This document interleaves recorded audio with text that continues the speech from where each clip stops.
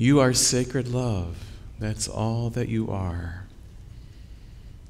What a great memory. What a great way to remind ourselves of who we truly are. Today we're into the 6th week of the Keys to the Kingdom series, and this week happens to be on blessings. And I thought, if I can't do a message on blessings without notes, I need to go back to school. And then I also reminded myself, hey, I'm not the only one who gets the blessings. We all get the blessings. So this talk is a presentation of both my thoughts about blessings, but also from people from the class are going to be sharing as well. So blessings translates into gratitude. And I think that one of the things that most people are attracted to Unity about is the acts of gratitude that we live by. I don't know about you, but I came from a background that taught us that God was separate from us. Well, God was there, and God ruled over everything, but there were outside forces doing things to me. And that outside force was Satan, or it was God. It was depending really how devoted to God that outside force affected me. And then in Unity, I learned this wonderful thing about how I am co-creating my world with God. I am co-creating my world with God.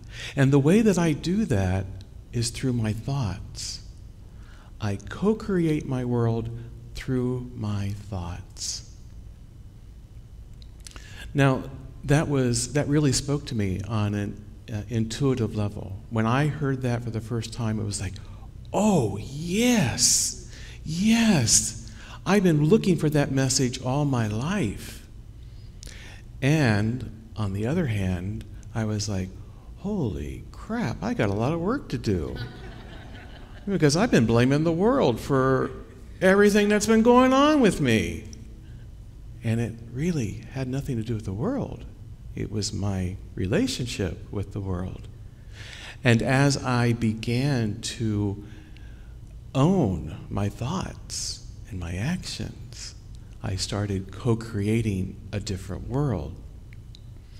Now, like you, if you had that experience, you came by it honestly. You were taught that way from society and your families and your churches and your schools.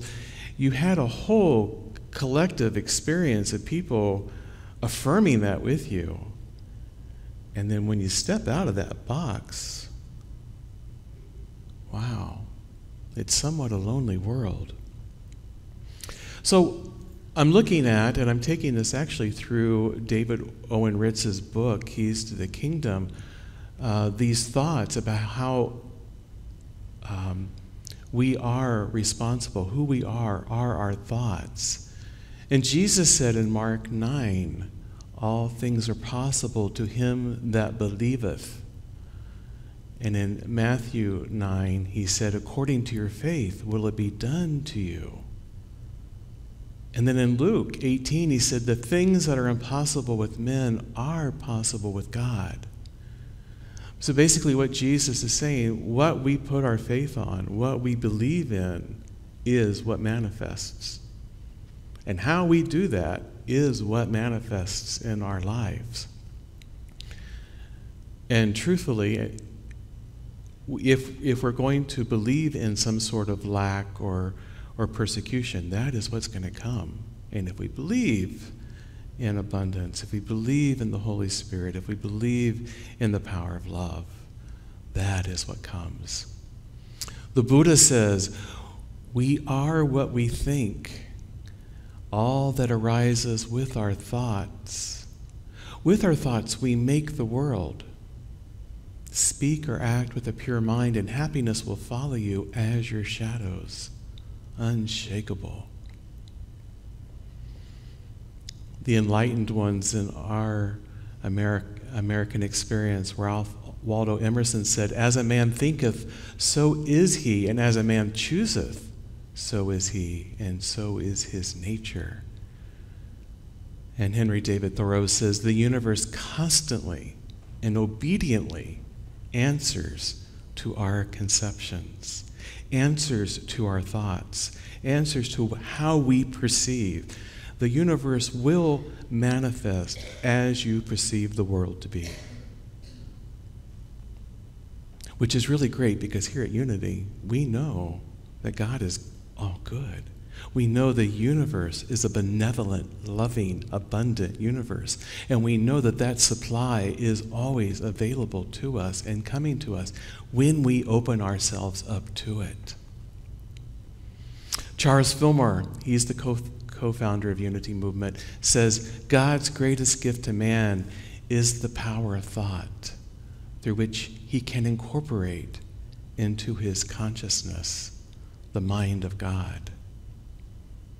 So God's mind is always, we always have that access to it. It is always available, ready, willing. It wants to be a part of our lives as we release and let go of all the ego and accept it into our lives.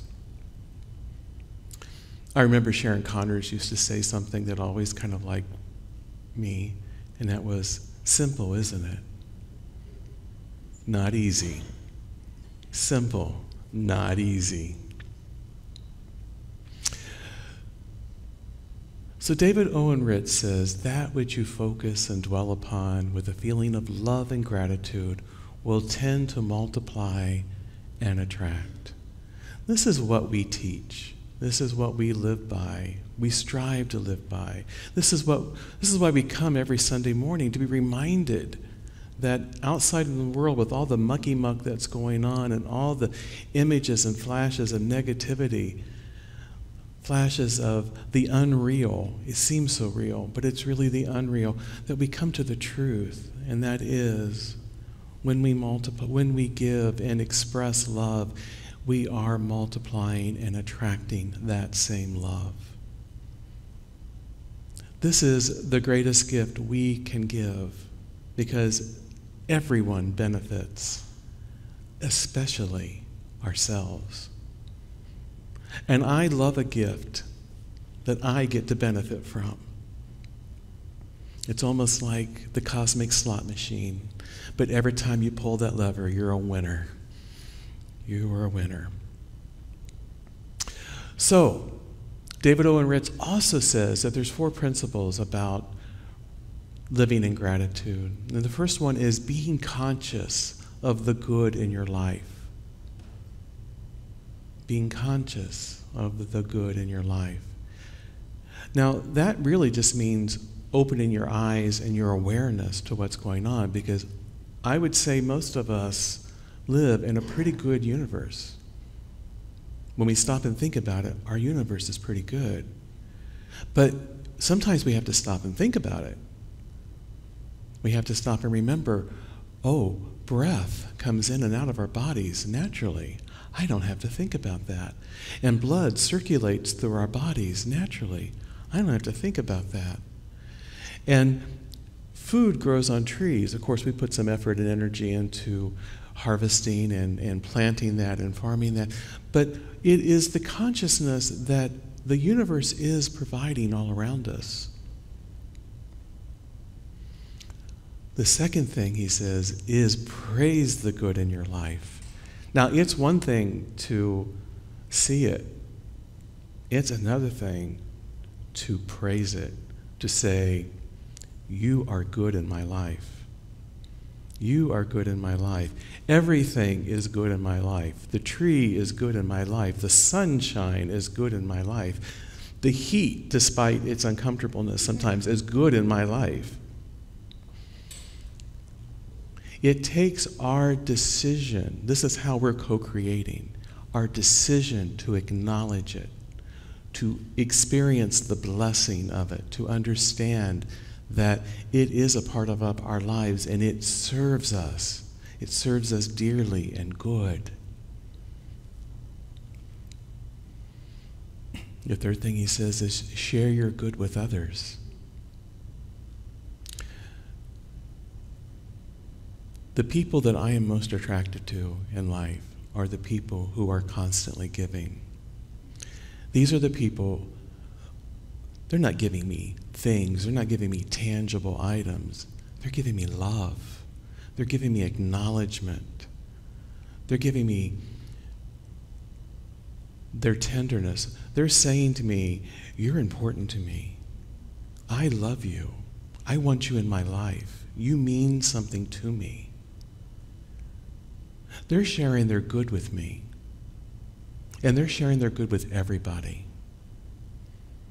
And that is, when I think sharing our good with others, that is being present, open, and acknowledging that all around us is good. And to go up to the other and say, I am so glad you're in my life. I realized when I did that, there was no one in front of me. I am so glad that you are in my life.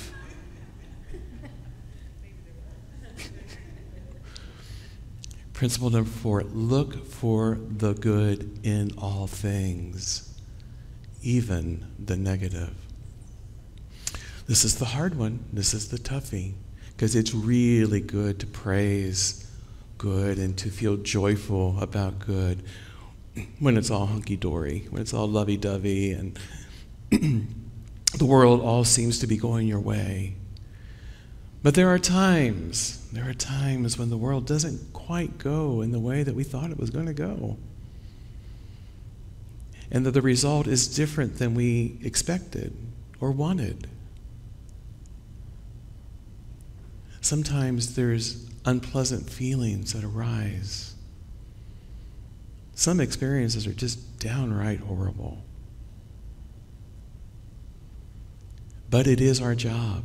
It is our duty as we came to this planet to look for the good in all things. Now, when I'm up against, when whatever appears bad or negative is right here, I don't really see the good. But as I get distance from it, as time moves away, as I start understanding my relationship to that one seemingly blocked piece in my life, I start understanding and seeing the good. I see what it is teaching me. I'm seeing how this opens my heart and my mind. I see the experience that I'm gaining from this. One of the things that I've been privileged in being in relationship with all of you is hearing some of your stories from your past. And you guys really have some sad stories, truly. There has been tragedy within this congregation for individuals. And yet each one of you in distance have been able to see the good in what came out of that. You're not praising the negative in any way, shape, or form, but you're praising the power that came from within you in that situation, that you became a more powerful, resilient individual. You became wiser. You got direction in a way that you would never have gotten direction before. So we look for the good in all things, even the negative. I'm going to say one more thing about that. In this time, it seems confusing. When we turn on the news, it seems confusing. And sometimes we perceive that bad is happening, negative is happening. I can't say that I know the good that is coming from all that appears to be chaotic. But I have faith that it is. I have faith that despite what I see and what I am experiencing in this moment, that good is coming forward. And it is adding to my individual power. It's adding to each and one of yours individual powers. And that's why it's so important that you're right here on this planet right now. You are making change. And that's another sermon altogether, which I will give at a later date. I'm going to invite some of our participants from the Keys to the Kingdom to come forward. I'm going to bring Barbara up first. We're talking about gratitude, and I posed to each one of them to share something on their hearts about gratitude, an experience or whatever. And I even told them that if they couldn't think of something, I had one for them. Because of what I get to see. I get to see the blossom. Sometimes when you're in the middle of blossoming, you're not feeling it, and you're not seeing it. But I get to see the blossom. Okay, blossom. Thank you. You know, I've come to realize over the years that things that have happened were supposed to happen. There were really no mistakes in it. And, you know, my role in it was that I had to learn from it. I learned through it through trial and error, through some risk-taking, and being determined enough to let my shyness go behind me so that I could move ahead. My learning in the process allowed me to really learn about myself and look at the value that I now bring to the people that I associate with and I work with. I can assure you it was not easy. It was a painful experience at times, but the education really was what really has brought me to this time in my life where I realize I have so much more to offer. Robert was gracious in sharing that part with me. And in doing so, I had to step out of my own way and accept that I have greater things to have happen and how much appreciation I have for all that I've been through. So thank you. Bless you, dear. Kathy Cronin, where are you?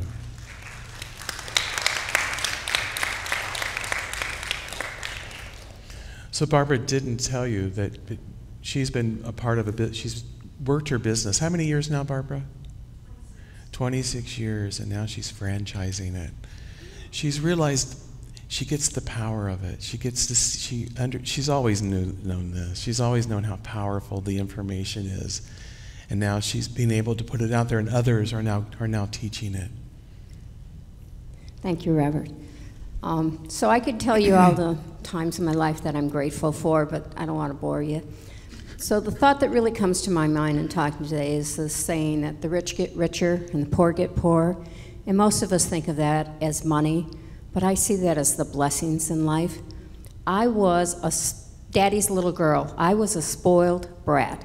Whatever I wanted, I whined for it or threw a temper tantrum, and daddy got it for me.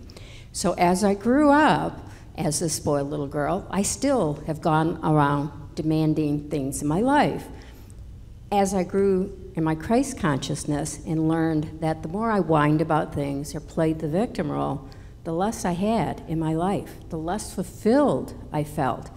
And when I became more appreciative of the little things that I did have and the good things that came my way and the thank yous that were given to me and the things that I appreciated, I grew more open, and my glass stopped being half empty and is overflowing with so many blessings. I mean, it just is amazing, and it's sort of like we shared was at some point in time when I didn't get what I wanted, like a job I had applied for, and I was disappointed about it, somewhere down the line I learned that that really was not the best thing. God had a better plan for me and was going to take me in a better direction.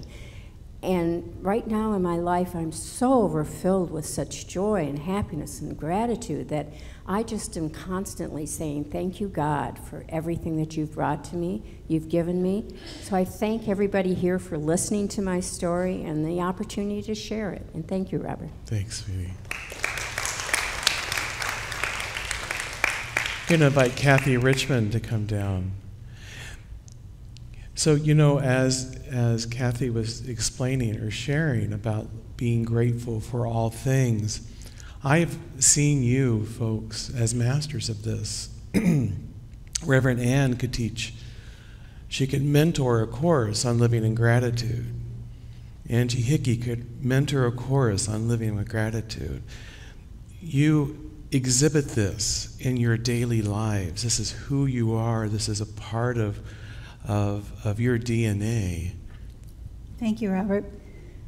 I first want to show my gratitude to Jody for singing Sacred Love. I asked him a few weeks ago, could you sing that song? I love it. And I was so excited to hear him sing it. Thank you, Jody. So after taking 5 of the 7 classes in Keys to the Kingdom, I felt like I wanted to pick one key that really spoke to me, and that was building a new awareness. And we all have our personal belief systems, a set of deeply held convictions that color our perception of reality. And there are 7 spiritual truths of abundance in key number 3. And trust number 7 is what I want to dwell on. Your inner guidance will lead you toward the fulfillment of your vision. Visioning and prayers are like sun and rain to your seed idea. So my job is to be a good gardener for nourishing it and making room for its growth. And know that everything that happens is in the process, there's no coincidences. It's all significant. So, like many of you, I didn't come from a family like the Cleavers, right? Well, my dad had some similarity to Ward Cleaver. My stepmother, who raised me, was no June Cleaver. She was more like Joan Crawford in Mommy Dearest, okay?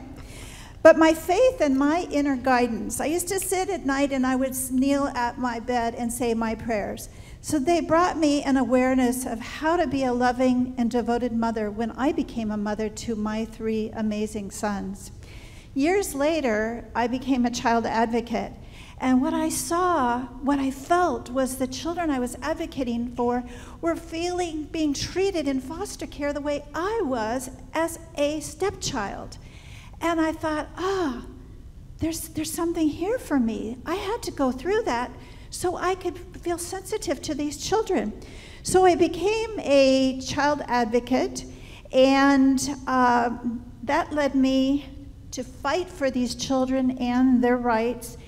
And not only that, it created an awareness and fueled a fire in me that I could start a foster agency, which I did in 1998. That just came out of nowhere. I wasn't looking for that. It came to me, and it was so profound, I moved on it.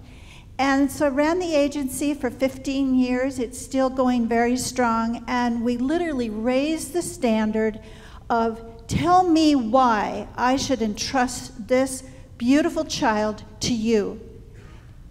And that's all it was. And we screened the heck out of these people so that we only got the finest for our babies. So I never set out as this for a vision for myself, but I believe, having been through the many years as a child of hell, that God gave me the tools to use this awareness to save innocent and vulnerable foster children who were much like I was as a stepchild. They're now in loving families where they are able to heal and able to know God's love. So these are the keys. I made one for each of the keys, but for me, I wanted to focus and share what I learned from 3. And remember that everything that happens is part of a process, and there are no coincidences in this life. Thank you. Thank you, Kathy. I love how you demonstrate, Kathy, that through the pain comes the victory, and how your experience of pain has created a safe world for so many people because of that. And now Miss Veronica.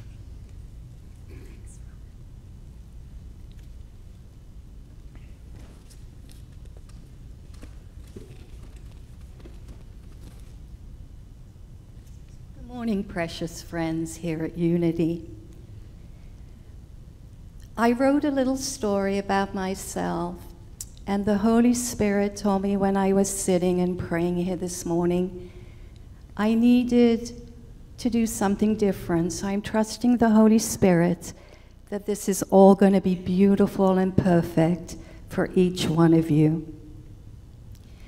The Holy Spirit asked me to bring my story back into present time, into this moment with each one of you in this beautiful church in front of our blessed Jesus and all his beautiful children. Can you hear me okay? Which is each one of you. So gratitude for me this Sunday morning is, I am so grateful that we all share the same heart of God, and that we are all his gift, no exception, each and every one of us. We are all made in the image and the likeness, co-creating each and every moment in this loving, magical kingdom, and in this magnificent church of which we are all sitting in. Gratitude is very powerful. It multiplies the good at hand.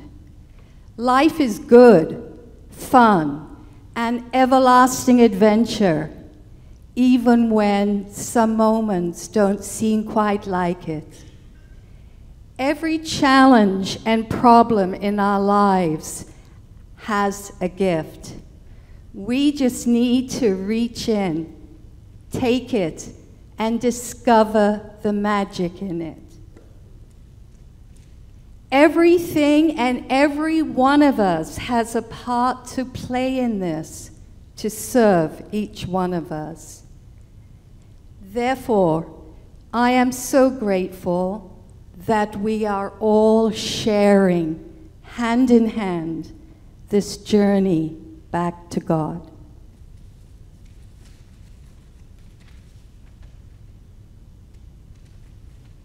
How blessed we all are, and how grateful I am blessed to be able to witness your beautiful path at this glorious time.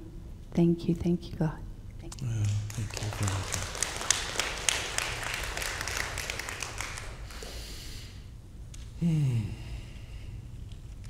So our hope is that today you walk out of here fully aware of all that you can be grateful for in your lives, knowing that you are surrounded in love, that you are embraced by the Holy Spirit, that wherever you walk, God is, that the world is good, and that we continue to open our eyes to experience and see that clearer. Will you join me as we pray? Loving God, thank you. Thank you for our lives. Thank you for revealing yourself to us as we go about our days, that we sense you in all of nature, in our relationships, in the world, that we sense you from our past and into our future. We thank you, dear God, for the awareness of gratitude in all things. And we affirm that in those moments when we begin to stray, that you gently remind us that you are there loving us, caring for us, and that we come back on course, standing in gratitude. We give thanks and praise. Amen. Thank you for joining us, and let's stay connected and grow in spirit. We are on Facebook. Search for Unity Church of El Cajon and follow us and like our posts. You can reach us on YouTube at Unity Church of El Cajon. Please subscribe to our channel, watch our videos, and leave comments which can help us improve. We are on the web at unityofelcajon.org. Email or call our church office to receive our weekly newsletters, which lists all of our activities and opportunities to learn and grow together.